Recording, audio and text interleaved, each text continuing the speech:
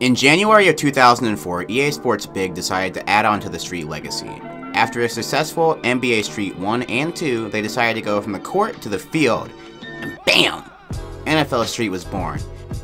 It was a great staple that showed that arcade-style football games could still work and have a lasting effect on consoles, which is something that the current landscape would have you not believe.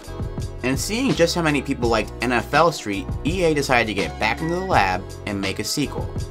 And here we are. The most important thing that stands out is the fact that the game came out in the same calendar year as the original NFL Street.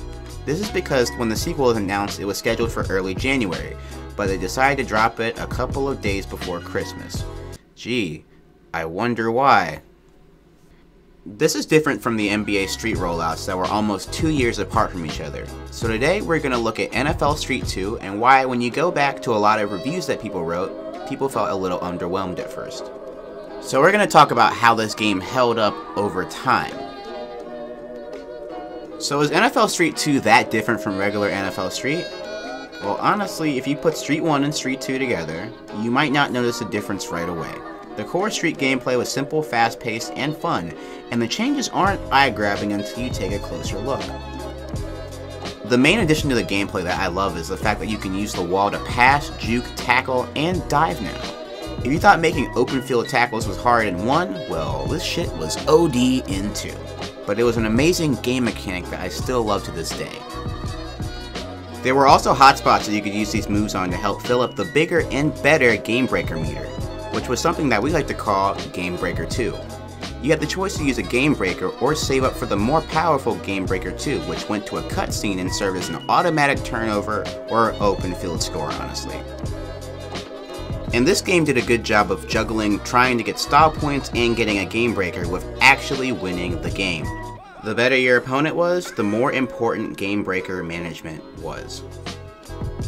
And when you really think about it, the game was actually kind of balanced. Yeah, you couldn't lock down people on defense easily, but the amount of batted balls, tips, and fumbles made the gameplay seem like defense could actually make a huge difference. Other small but worthwhile game mechanics included being able to see audibles and changing the 1 to 2 point conversions to how far out the ball is from the goal line instead of a run is 1 point and a pass is 2, like in the original NFL Street.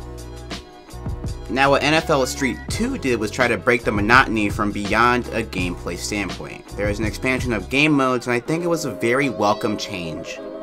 First I want to talk about Own the City.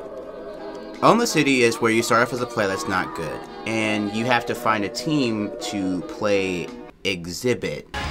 So I hear you looking to play a little ball. I tell you what, I'll show you where to find action in this city. Good looking, that's why I messes with Exhibit. I messes with Exhibit. If you can get by this big fella over here, yeah, that's right. A little straight up one-on-one. Man, that's why don't you exit out of my face, Exhibition? I do not mess with Exhibit.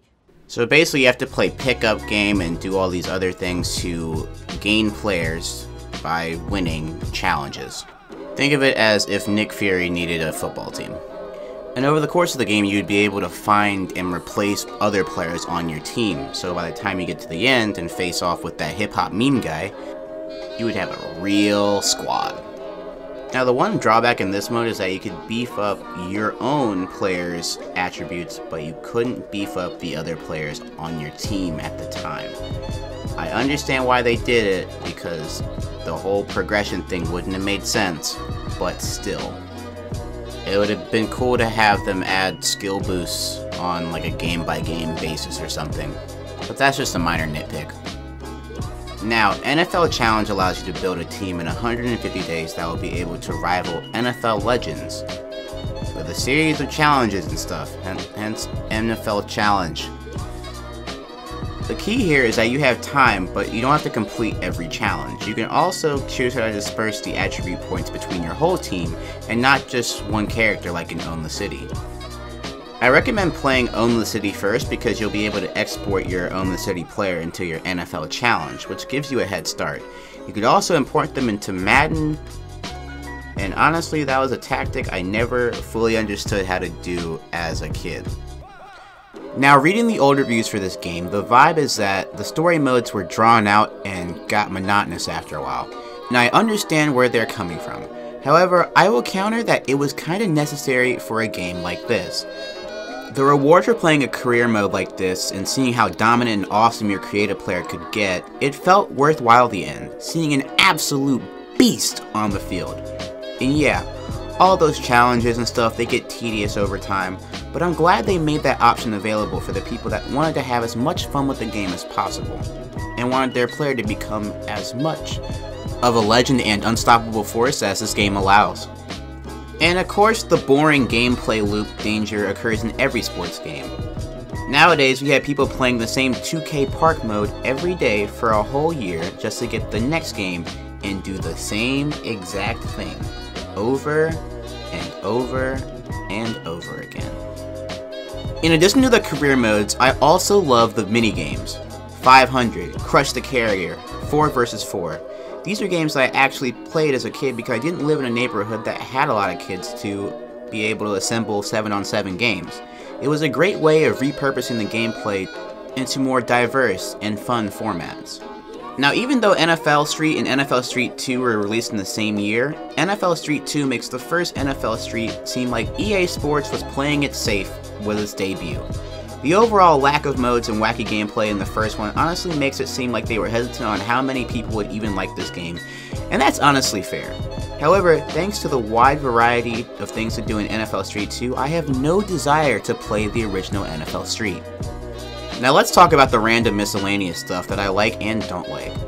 I really do think that they did a great job making the playbooks extensive and dynamic. They really could have phoned something in like this, but they gave us multiple formations, passing concepts. They even had multiple option plays and packages, which is great considering that NCAA Football 2004 and 2005 were also focusing on that option. I said option. Options to have option. Anyway, I'm stupid. Continuing.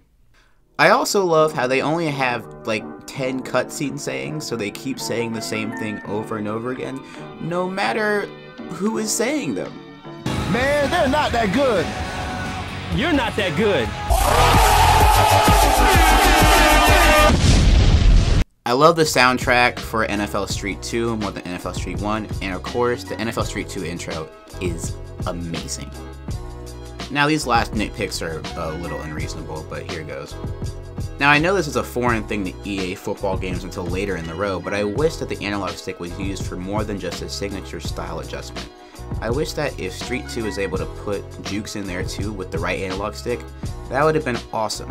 However, I understand that this game was made in 2004, so I'm asking for a lot here. The only big drawback was the lack of an expanded roster.